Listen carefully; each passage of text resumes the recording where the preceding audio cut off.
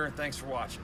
With all the surplus military equipment hitting the auction block these days, there's a lot of people out there that are buying stuff that have never actually used it or maintained it or anything like that. So today we've got a 1097 Humvee, and I'm going to show you how to start it, and if it doesn't start when you get to it, what you can do to fix it. First things first, they don't have a traditional key. Humvees or military equipment in general just has a switch. So to start these, what you'll do is you'll click the switch to the run position. If the batteries are good, you'll see the wait light come on and you'll wait for it to go off. It goes off.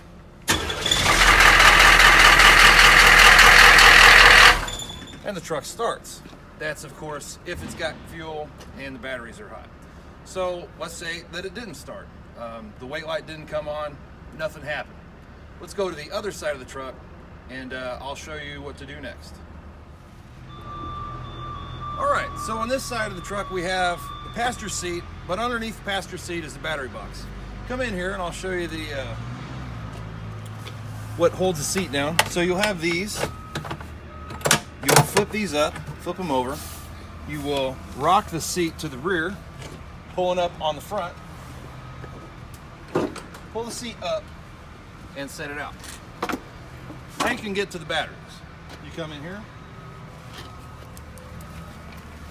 These are the military style batteries. I will link in the comments where you can find these. But if you'll look down inside here, you can see how the battery cables are arranged. So you can take regular civilian 12 volt top post batteries and stick in here just to get the truck to run and get it to move or pull off the trailer. So this is the setup. Just stick 2 batteries in there, wire them in series, and you'll have 24 volts.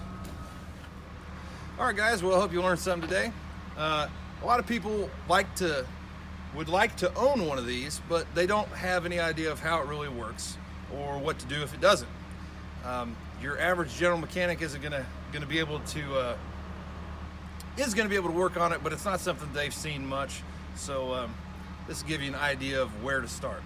All right, guys, if you liked the video, click the like button. If you like it enough to see me again, click that subscribe button. Just remember, when avoidance, deterrence, and de-escalation fail, a high rate of fire usually doesn't.